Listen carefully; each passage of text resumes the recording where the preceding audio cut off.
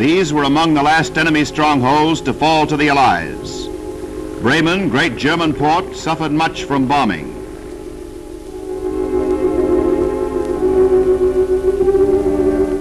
In her harbor, thousands of tons of shipping were destroyed.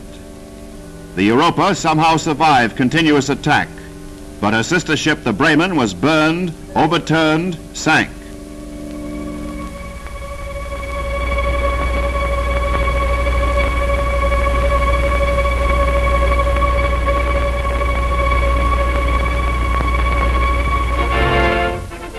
La Rochelle suffered less obvious damage, but the welcome the people gave their own French soldiers was as joyful and enthusiastic as in every town relieved from German occupation.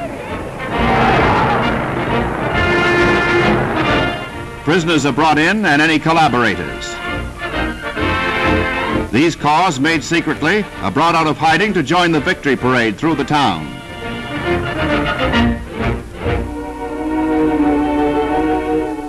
Further north, the U-boat base of Saint-Nazaire lies in ruins.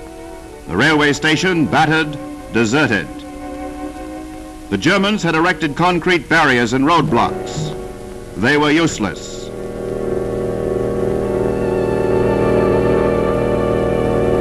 Six-ton bombs blasted these concrete pens that could shelter 50 U-boats at a time. Now they are empty. The great garrison is captured. The Germans are prisoners.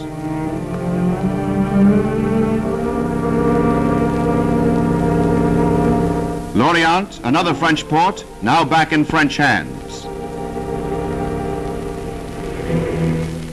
But its buildings are half ruined, its harbor wrecked.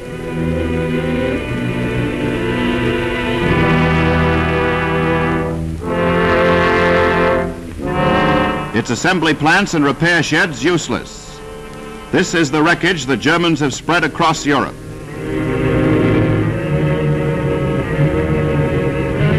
Dunkirk.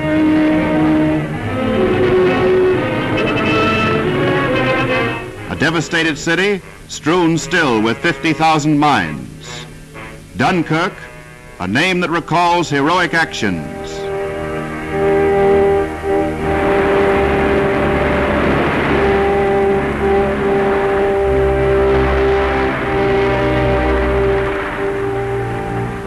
Here, the Germans tried to conceal U-boat pens under the sign of the Red Cross.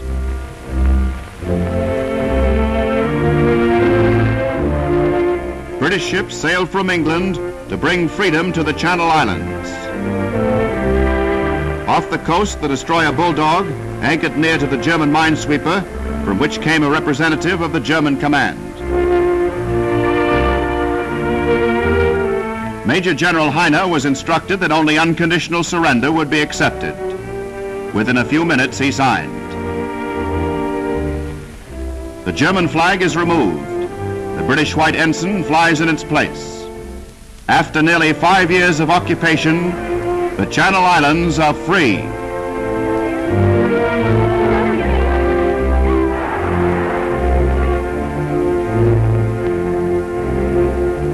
The Union Jack flies again over the only part of the British Isles ever to be occupied by the enemy.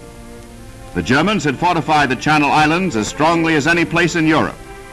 Masses of equipment are surrendered, stores, guns, arms of every kind. General Heine leaves his headquarters for the last time. And Vice Admiral Hofmeyer, the German commander-in-chief, leaves the island to become a British prisoner of war. The joy of the freed peoples of the Channel Islands was intense. To the liberating soldiers, too, the day was one of rejoicing.